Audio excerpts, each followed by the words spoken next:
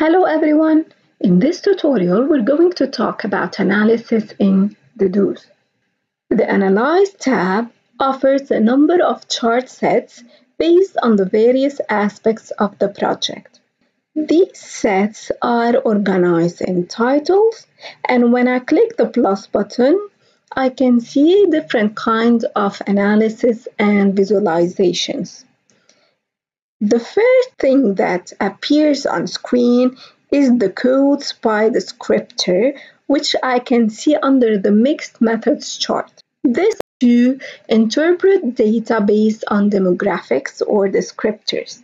As for example, if I want to see the distribution of data based on age, I know that I have 75% prefer the blended type of learning as a future choice,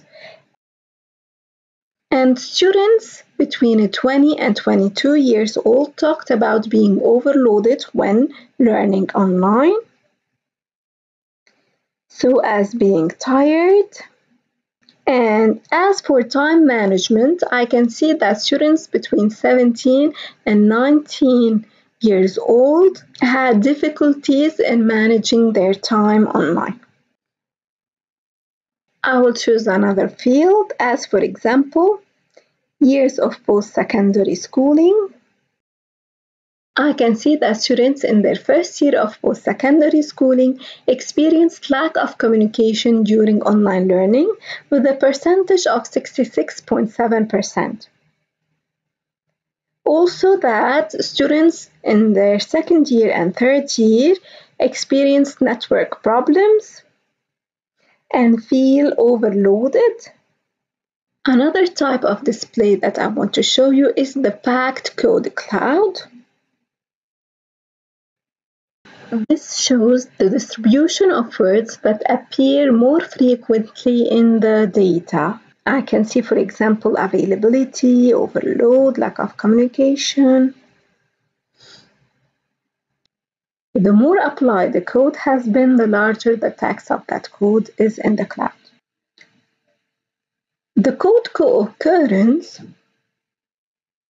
it gives us a display of how often codes are applied together in the same document. And this will allow us to view patterns. As for example, I can see from the dislike that the reasons for network problem and overload are more than the other reasons like lack of communication and being tired and waiting time. I can see also that things that students like more is the availability of resources during online learning. And also I can see that comfort comes next when they're talking about liking the online learning experience. The total of codes lets me know that the online learning like and dislike were the most coded, and that I have 6 times when students were talking about availability. As you can see also that frequency is mapped to the color spectrum, and that the color red is being the most frequent and blues the less frequent.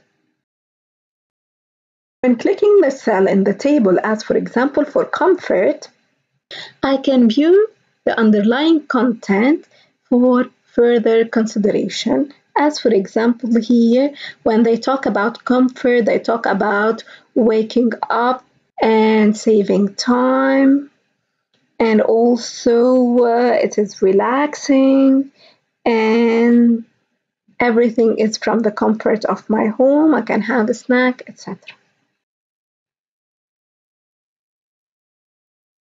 Code application will let me see the occurrence of codes by media, and as you can see that in media number 3, the student talked more about like than other students. Another type of chart is the descriptors chart.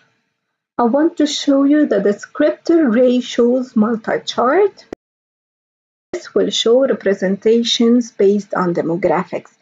As you can see, for example, that I have less number of students that use tablet, and that students between 20 and 22 years old are slightly more than those between 17 and 19 years old. Also that I have 20% or one participant out of 5 that is in his first year of post-secondary schooling, and that the use of mobile phone online is 3 out of 5, which is 60%, etc. Instead of the pie chart, I can view the code by descriptor chart in a bar chart by clicking the icon. I can also maximize the screen, or I can export the results by clicking the export icon and then click Save Excel and OK.